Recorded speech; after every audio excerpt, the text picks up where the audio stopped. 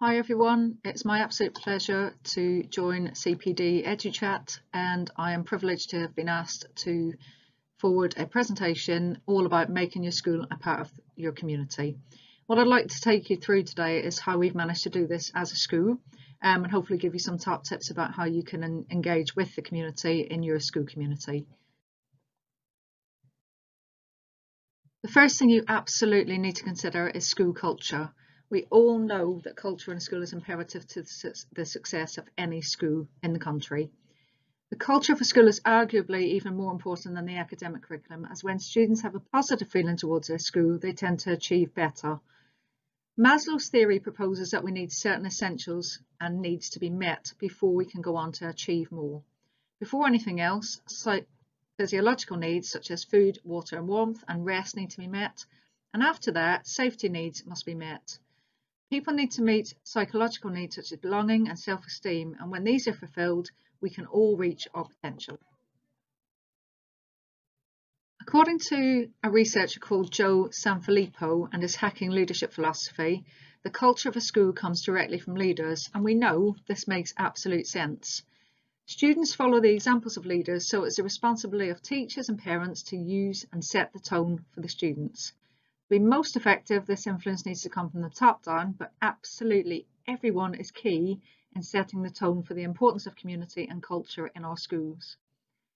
Leaders need to be receptive to new ideas brought forth by school community members, whether that is their school council, parents, staff, and community as a whole. Never ever be dismissive of what your students bring to the table, because quite often they're more creative than we could ever be.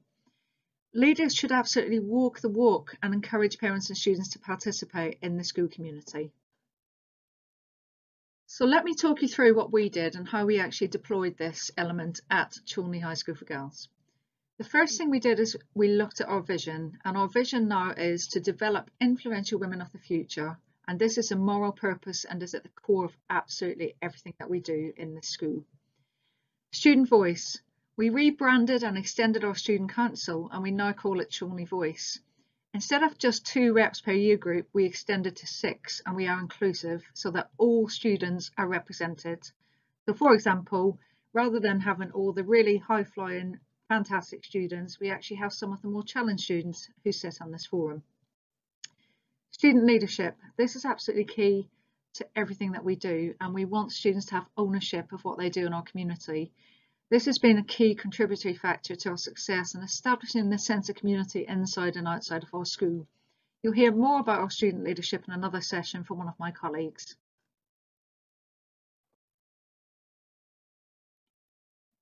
Other things that we did were that we actually embedded and introduced a house system in school. Given our vision of developing influential women, it was apt that we actually named the houses after influential women, which has been hugely successful. It underpins a sense of belonging and pride in our school, and house assemblies are a really great way of bringing our school community together, but also to bring our local community to us. Social action. At this school, we pride ourselves on our social action, and you'll probably have seen, hopefully through Twitter and through media, despite our school being one of the most deprived areas in Luton, we are really renowned for our social action, and this is something I truly believe has been influential with our students and within our community, and it's how we've actually developed this sense of community in our school. Community events. Representation at community events is also instrumental in making your school part of your community. When you make the effort to go to these community events, it is recognised and it is very much appreciated. Alumni. This is the most powerful tool in any school, and I'm going to talk about that in a little bit more detail shortly. So let me just dig into the social action activities that take place here. Not only does this encompass community spirit and cohesion, but we all know it plays a significant role in the personal development, confidence and resilience of our students. This facet of school life is invaluable for our students and for our school. When our students engage in social action, there's a bit of a double benefit. Students benefit themselves through the knowledge, skills and real life experiences they gain, and this obviously has a huge impact on their character and sense of well-being, employability and even academic results. Some of the examples that we do here at Chiltern Girls: we have an annual Race for Life, we have a Good Causes Week, we have house charities, and we have First Give involvement for all Year 8 students on an annual basis. This is just a snapshot. So 5 years ago, we started taking part in our very own school Race for Life. We used to take a group of students to the local Luton race, which was fantastic, but we found that out of 1,050 students, we may get sort of 15 that wanted to participate. So I guess this is where, as a school, we had a bit of a light bulb moment. So we started our very own Race for Life, and we raised money solely for cancer research. We then expanded this because we developed a really strong link with an ambassador for the Luton and Dunstable Hospital charity. So we then decided to split our Race for Life funds for cancer research and our local breast cancer units. We've developed really strong links with the hospital, and 5 years on, we continue to raise the bar with our figures. This year, 2019, 2020, we actually raised a total of £12,570 on the day alone, and this was social action by our students. So given that they're from the most deprived area in Luton, we are really, really proud of this, and it started off around the 6,000 mark, and this is where we're currently at. Obviously, our community have not only gained from us, but we have gained from them, as we are always invited to local hospital events, asked to go on radios, feature on their social media, feature on their adverts, for example. And actually, a very reputable breast surgeon even arranged for 10 of our girls to do a block of work experience with surgeons when they finished their GCSEs last summer. This was wholly instigated by them as a result of the work that we had actually put in to help our local charities.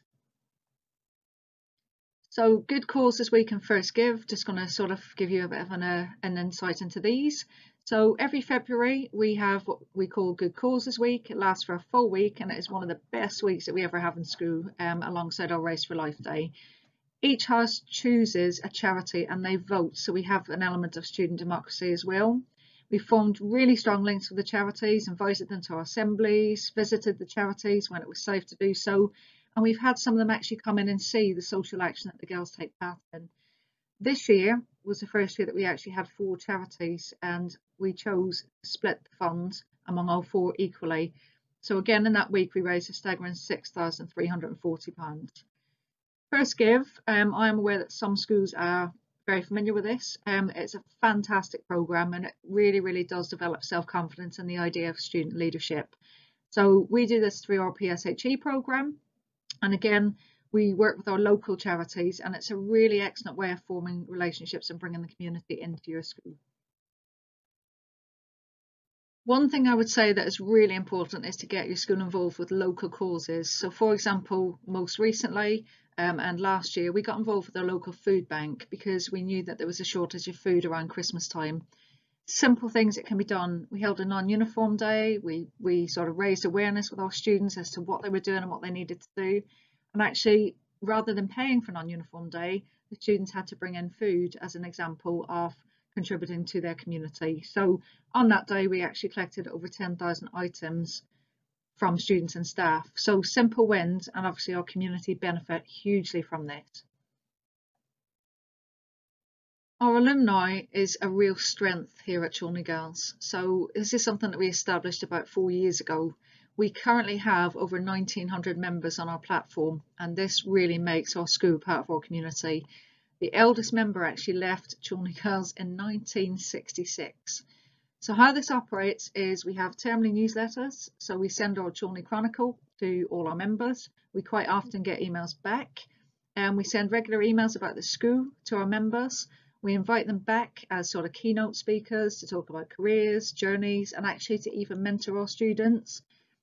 We seek out their expertise if we can, so speakers at different school events like our awards evenings, and we've had some really fantastic speakers through our own alumni. Also sponsorship opportunities, and we've had invitations to really prestigious events such as the Baton Awards. I would highly recommend, if you don't already have an alumni, it's one of the best ways to engage and really secure this sense of community inside and outside of the school. I briefly mentioned representation at community events, but this really is so valuable and so important because it shows your school's willingness to support their community and vice versa. It puts your school on the map, it brings a community to you, and again, if willing, the favour will be returned. If you think about the diversity of your school and celebrate where you can with not only students but with their families and our community, that is also imperative to bringing this sense of community together. Some things that we've had school representation include the community iftar celebrations, community fundraising events, the Love Luton Awards, and any educational conferences that take place within our local region. So I'd like to finish by just sort of, I guess, giving you some top tips, if I may. So a few things that I would highly recommend is make connections in your local community. Businesses are keen to engage with schools and they often have much to contribute, whether it be careers encounters or mentoring for students, work experience, mock interviews. All of those things contribute to the sense of community that we have. Utilise your social media. It's the most powerful resource you have. So follow your local businesses and charities so they can see everything your school does. We have had huge amount of engagement from this alone. So for example, the Race for Life, when we did a local radio station interview with Counter Research, and we were all over the local press with this one. Your local community wants to be a part of your school community, so invite your parents to school events frequently when it is safe to do so in the current climate. This creates such a strong sense of community when you do. I'd just like to finish by thanking people for watching this session. I hope you've managed to take away a few nuggets that you can deploy in your own setting. But like I say, part of our journey here at Chiltern from requires improvement to outstanding really has encompassed this sense of community both within and beyond the school gates. So I wish you all well on your journey. Thank you once again and have a good evening.